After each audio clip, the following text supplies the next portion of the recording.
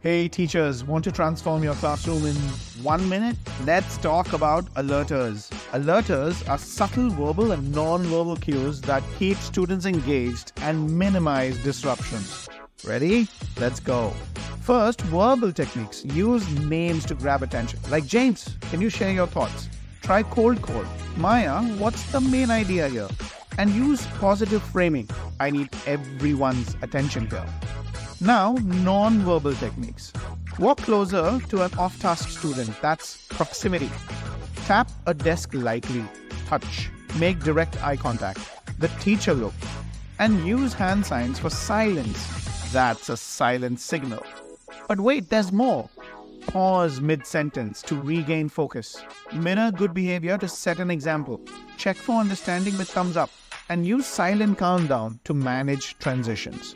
Got noisy students? Use proximity, teacher look, and positive framing. Distracted student? Point or tap their desk. Too loud during a group work? Silent signal and pause to regain control. Alerters are game changers. They keep students engaged, reduce disruption, and create a positive learning environment. Try these techniques and watch your classroom transform.